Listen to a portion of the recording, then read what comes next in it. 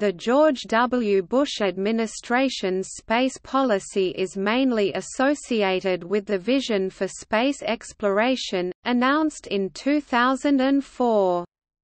A formal national space policy was released in 2006.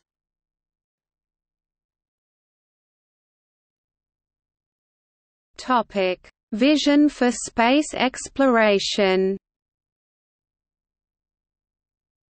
The Space Shuttle Columbia disaster occurred early in George W. Bush's term, leading to the report of the Columbia Accident Investigation Board being released in August 2003. The Vision for Space Exploration, announced on January 14, 2004 by President George W. Bush, was seen as a response to the Columbia disaster, the state of human spaceflight at NASA, and a way to regain public enthusiasm for space exploration. The Vision for Space Exploration sought to implement a sustained and affordable human and robotic program to explore the Solar System and beyond, extend human presence across the Solar System, starting with a human return to the Moon by the year 2020, in preparation for human exploration of Mars and other destinations, develop the innovative technologies, knowledge, and infrastructures both to explore and to support decisions about the destinations for human exploration, and to promote international and commercial participation in exploration to further U.S. scientific, security, and economic interests. To this end, the President's Commission on Implementation of United States Space Exploration Policy was a presidential commission formed by President Bush on January 27, 2004. Its final report was submitted on June 4, 2004. This led to the NASA Exploration Systems Architecture Study in mid-2005, which developed technical plans for carrying out the programs specified in the Vision for Space Exploration. This led to the beginning of execution of Constellation program, including the Orion Crew Module, the Altair Lunar Lander, and the Ares I and Ares V rockets. The Ares IX mission, a test launch of a prototype Ares I rocket, was successfully completed in October 2009.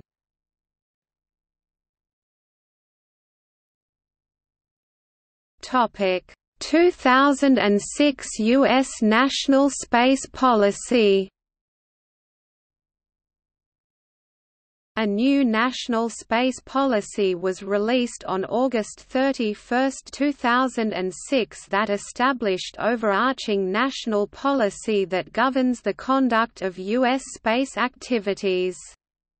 This policy superseded the earlier Clinton-era National Space Policy Presidential Decision Directive, NSC 49, NSTC 8 of September 14, 1996. The new National Space Policy rejects arms control agreements that might limit U.S. flexibility in space and asserts a right to deny access to space to anyone hostile to U.S. interest.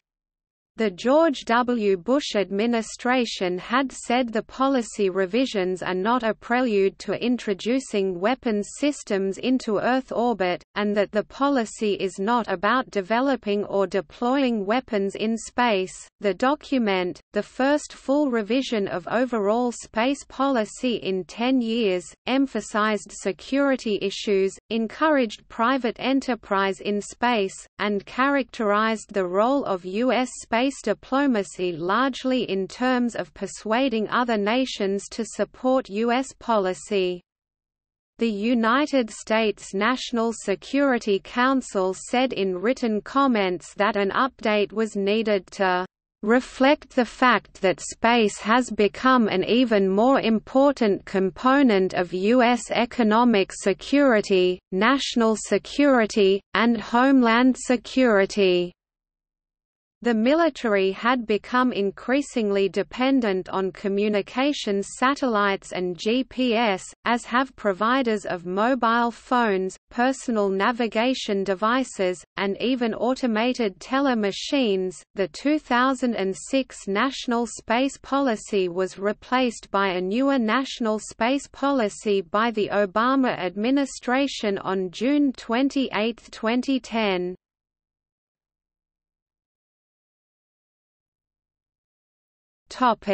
Background. The National Space Policy stated that for 5 decades, the United States had led the world in space exploration and use and has developed a solid civil, commercial, and national security foundation.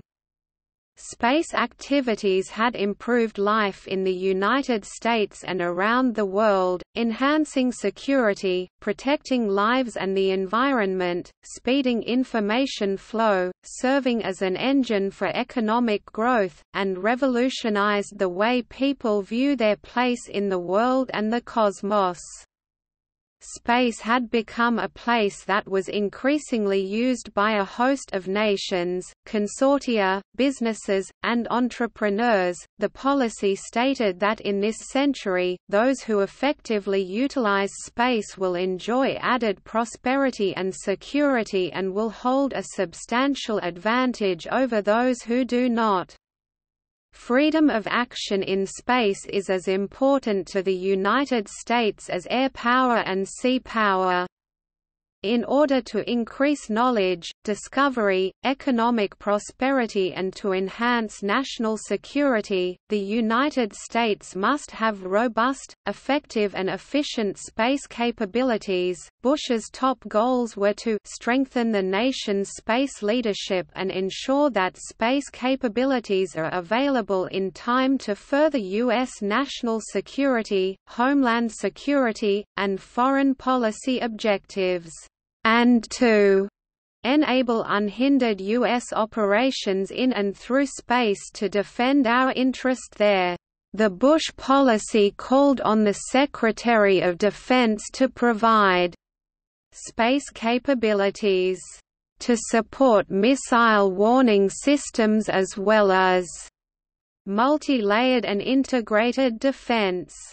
Sections of the 1996 Clinton policy and the Bush revision have similarities, and the general principles of U.S. space policy have changed very little since they first appeared in the Carter administration's PD, NSC 37 of 1978.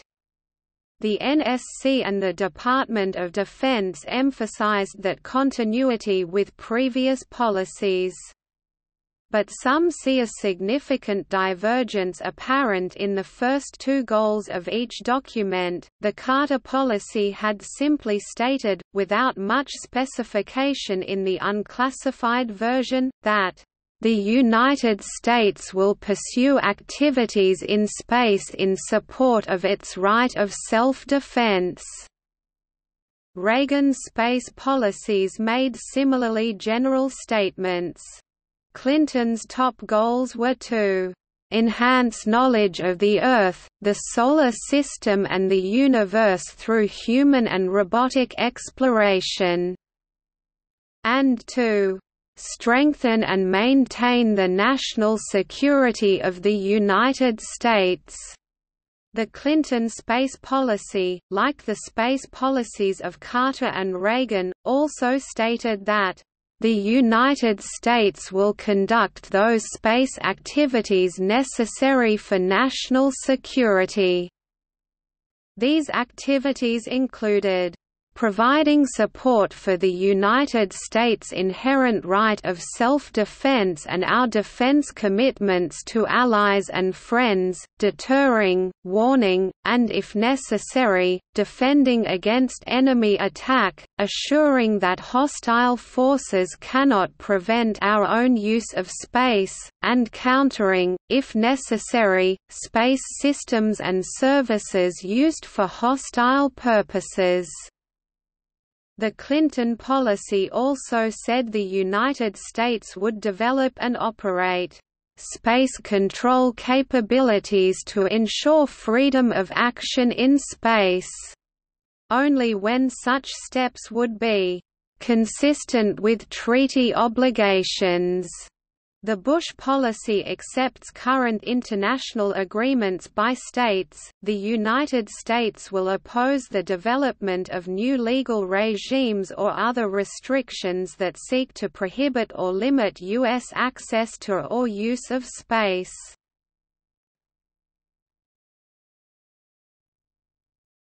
Topic: Principles of the U.S. national space policy. The United States is committed to the exploration and use of outer space by all nations for peaceful purposes, allow U.S. defense and intelligence-related activities in pursuit of national interest. The United States rejects any claims to sovereignty by any nation over outer space or celestial bodies, or any portion thereof, and rejects any limitations on the fundamental right of the United States to operate in and acquire data from space.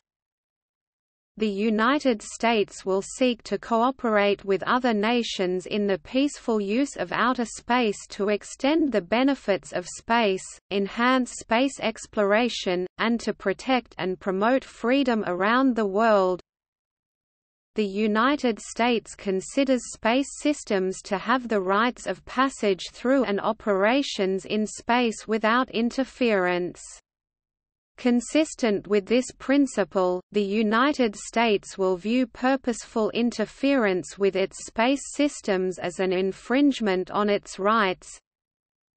The United States considers space capabilities, including the ground and space segments and supporting links, vital to its national interest. Consistent with this policy, the United States will preserve its rights, capabilities, and freedom of action in space, dissuade or deter others from either impeding those rights or developing capabilities intended to do so, take those actions necessary to protect its space capabilities, respond to interference, and deny, if necessary, adversaries the use of space capabilities hostile to U.S. national interests.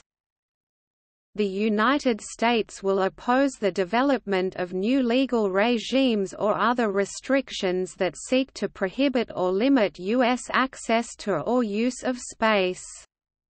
Proposed arms control agreements or restrictions must not impair the rights of the United States to conduct research, development, testing, and operations or other activities in space for U.S. national interest, and the United States is committed to encouraging and facilitating a growing and entrepreneurial U.S. commercial space sector.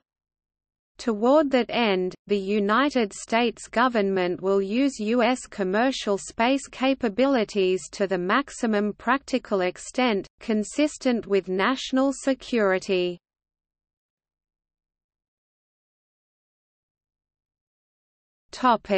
Goals of the U.S. space policy. Strengthen the nation's space leadership and ensure that space capabilities are available in time to further U.S. national security, homeland security, and foreign policy objectives. Enable unhindered U.S. operations in and through space to defend our interest there.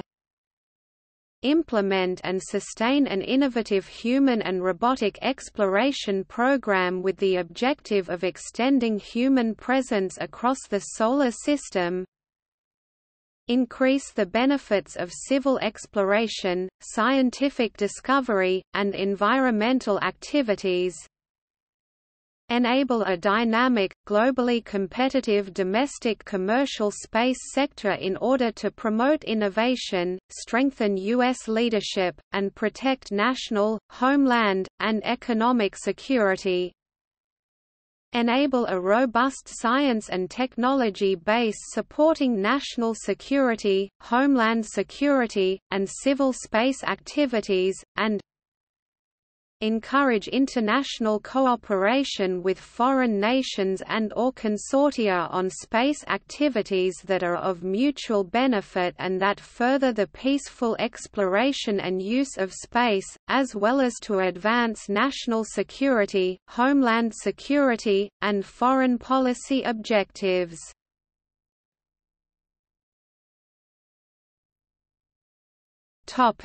Controversies. The Henry Stimson Center, a non-partisan think tank that follows the space weaponry issue, said the policy changes will reinforce international suspicions that the United States may seek to develop, test and deploy space weapons. The concerns are amplified, he said, by the administration's refusal to enter negotiations or even less formal discussions on the subject. Additionally, Joan Johnson-Fries of the Naval War College has argued recently in 2007 that while vague in many aspects, the new Bush space policy in 2006 read in the past historical context of the last few years can be seen to promote more of a militarization of space.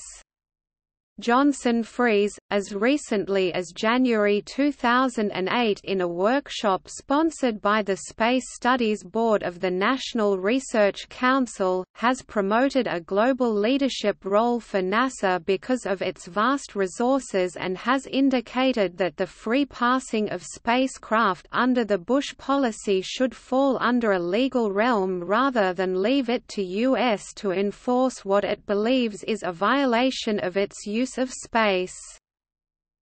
A number of nations have pushed for talks to ban space weapons, and the United States has long been one of a handful of nations opposed to the idea.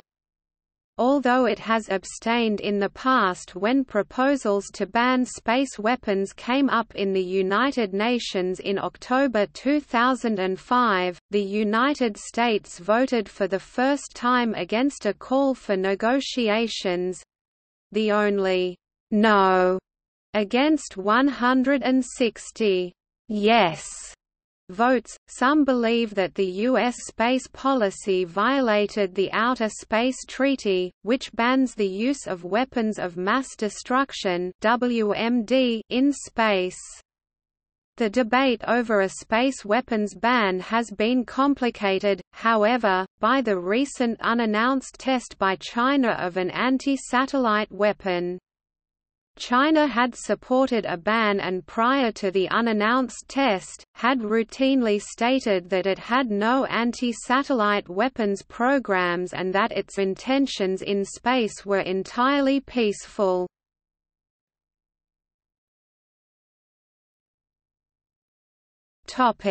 See also: